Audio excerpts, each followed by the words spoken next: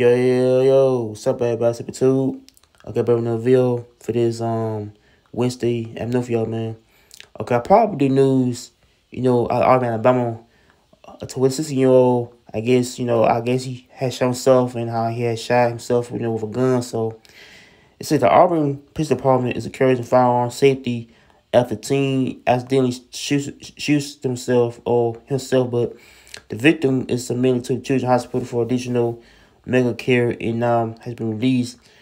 So it's an officers respond to the 9 block of North Dining Room Drive on back around July 12th in regards, to victim accident with gunshot wound.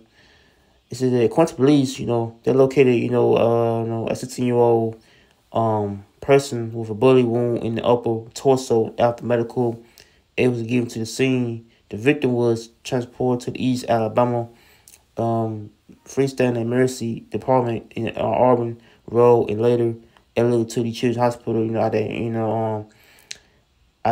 of Birmingham. So it's just that the officials say that the investigation reveals that the wound was not a result of a criminal actions or another person, but a result of the victim. I say that, they had, say that the person had, trying to, initiate, accidental discharge, on the victim. So, so they say that, this the guns, they should not be used. So it's just stating that, they're trying to give, people's, safety tips on how to be careful, by using a firearm. So, so it's about how, okay, since young boy or, either girl has shot, I think him or herself, in the Auburn to where they're trying to give, people tips or how to be safe, with a gun. But, so I do feel like guns can be bad to use, especially if you are a person who trying to have a gun on you, means that, you should be careful, the bullets in your gun.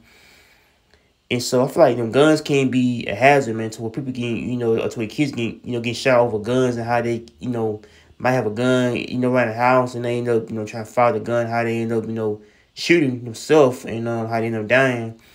But I feel like that the guns can be a hazard, man, to people who got guns in the house, they're trying to hide it, and they, got keys, want to see the guns, and things can be how things can lead to a tragic end. But I feel like that, this 16-year-old female, either male who, got shot, how, I think they said that the person is, I might survive, but so I do feel like guns can cause more deaths than ever, man. But I feel people should be careful with guns, if you're a parent, they got guns in your home, means that, they gotta be careful, especially, if you got kids in the home, the house with you, when things can happen, man.